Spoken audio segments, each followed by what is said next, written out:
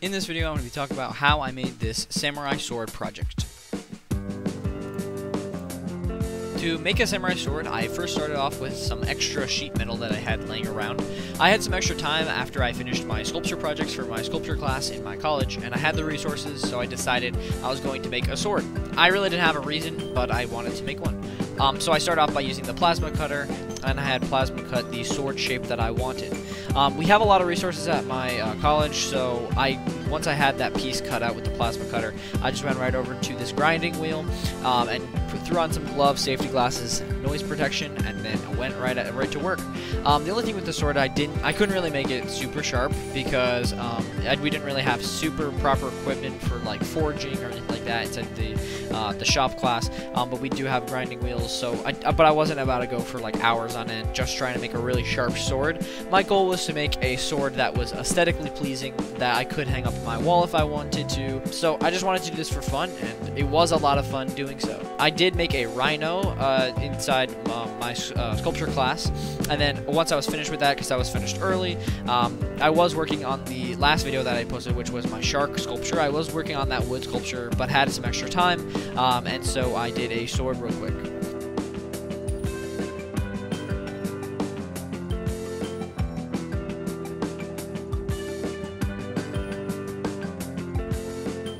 Right here, I just made a handle. I didn't really have a plan for the handle, but it ended up working out. What I did was I made like a dowel, I guess like a circle dowel. I cut that from a block that was just a cut-off piece of the shark sculpture I had made. And then when I went to work and grinded that one down too. Along with my thumb, I grinded a lot of my thumbnail, the nail of my thumb. I grinded that with the sander, which was kind of annoying and dangerous, but whatever. I got it done. I got the handle thinned out and done.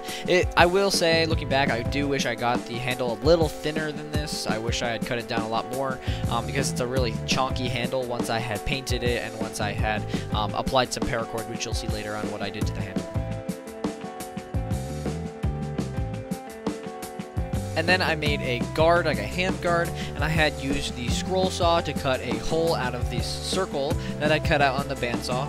I really used a lot of the bandsaw and the sanders and for this project just because it refined the pieces out pretty well.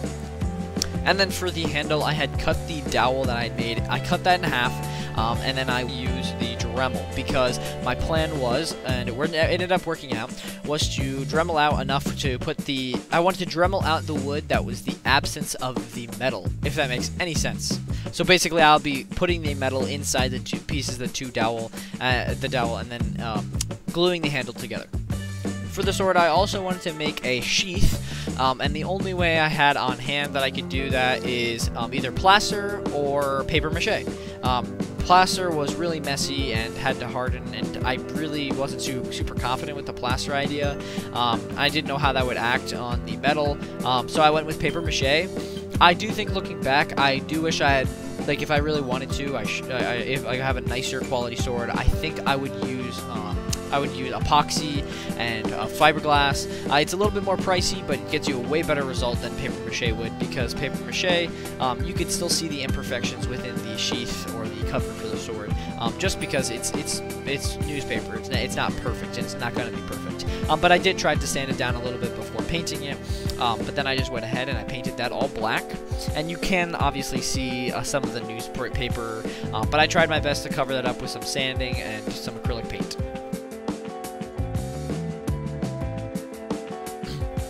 I used Gorilla Glue for the handle, and that worked really well. All I had to do was wet the surface of the metal, which was the instructions of the glue, and then I glued the wood and clamped that down and let that sit for 24 hours. One struggle I did have doing the paper mache for the sheath was I had used Mod Podge, which is just glue for the paper mache to hold together.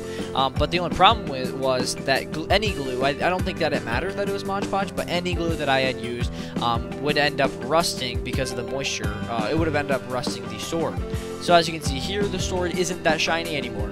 I didn't really spray anything on it at all to stop it from rusting, and so I had taken off the cover for the sword of the sheath, and it was just completely rusted. So I had to go back to school, I had to polish that out, and I had to sand it multiple times, but it ended up shining it up, and then I'm going to spray a anti-rust, maybe like some WD-40 onto the sword, so then it will stop it from rusting long term. What I'm doing here to the sheath is, when I looked at samurai swords, I wanted to imitate some pretty cool ones I saw, but the ones that I saw, they had a rope wrapped around the sheath. I don't know if that's just for aesthetic or anything like that, but I wanted to do that on mine.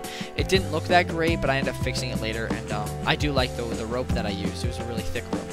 I also ran to Ocean State Job Lot, and they had some paracord. This was only like $3, I think, for this paracord, the bundle, and way more than I needed. But it got the handle done really well. I just followed a YouTube tutorial on how to do like an axe handle, and then I just put that on the sword. So I was really happy with that. And once I was done with sanding off all that rust, I was done with the sword. I'm really happy with the way this came out. It's obviously not a functional sword. You wouldn't make a sword out of sheet metal. It's just for cosplay. It's not sharp at all, but it's just for aesthetics and props, and I had a lot of fun making it. It was a cool project. As I said, this was a one-day build originally. I thought I would be able to finish this in a day. Totally underestimated how long it would take, but it was totally worth the time, I think. Although it's a little janky, the sword is not perfect, I'm happy with the way it came out, and I think it was a lot of fun to build. So I hope you guys enjoyed this video, found it entertaining, or maybe this helped you with your cosplay or prop design, and I will see you guys in the next one.